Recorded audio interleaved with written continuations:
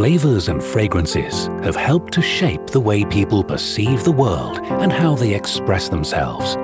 In the foods we savor and the aromas that surround and delight us. Now, in a landmark publication, the history, evolution and cultural significance of fragrances and flavors have been captured in fascinating detail.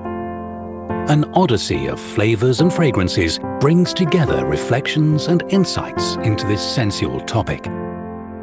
The book opens with Givaudan, a secular history, in which we explore the commercial tale of flavors and fragrances, referencing the many visionaries that have led Givaudan to touching people's lives many times a day. Men such as Jean Carl of Grasse, a revolutionary perfumer, creating the world's first training school for perfumers in 1946.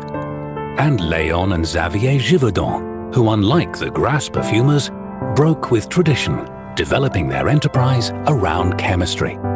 In Tasting, Smelling, Sensing, an aesthetic of flavor and aroma, the author references the many philosophical and artistic musings on aroma and flavor.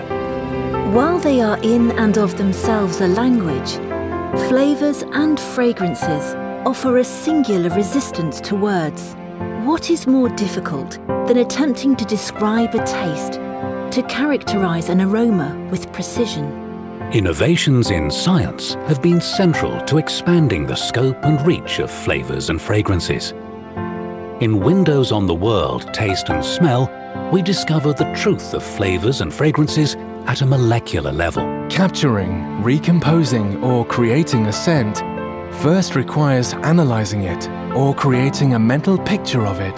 The appreciation of flavors is also a cultural matter.